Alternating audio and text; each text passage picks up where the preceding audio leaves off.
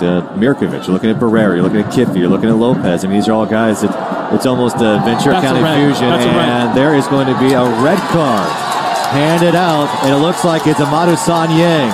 So Sanyang will be out, and it means Seattle will be down a man for the rest of this contest.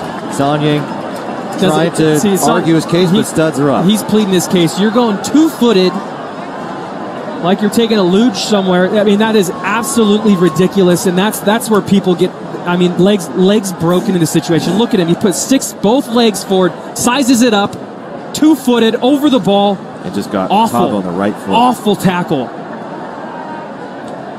Awful tackle, Rob. Look, I mean, you get another look. Octavio's going in. He's being brave and dangerous here. But look at this two-footed tackle right at his shin. Man. Taking the luge course down. That is absolutely awful tackle.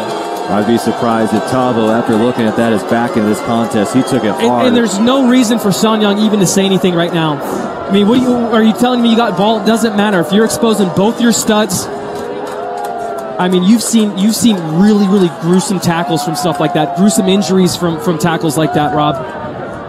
The 23-year-old will be sent off for Seattle. And I can sympathize with you, and you're getting that situation. You're going for a 50-50 ball, but at that point, you're fully committed. You got to pull back. You can't show both your studs and go over the ball like that. And referees are quick nowadays to pull their back, get in their back pocket and pull the red card. As soon as both feet went off the ground, Rob, I knew exactly what was going to happen. We saw official go over there right in his back pocket and shows the red.